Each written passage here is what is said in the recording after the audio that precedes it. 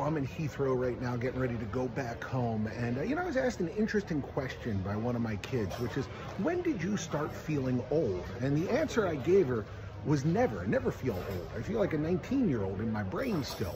And then, as I was getting ready to leave, I looked down and I saw this. My reading glasses and tickets are in my breast pocket. So the answer I'd like to amend is, the moment I started feeling old was right then. Old people use breast pockets. I don't know why, but we do. I'm old.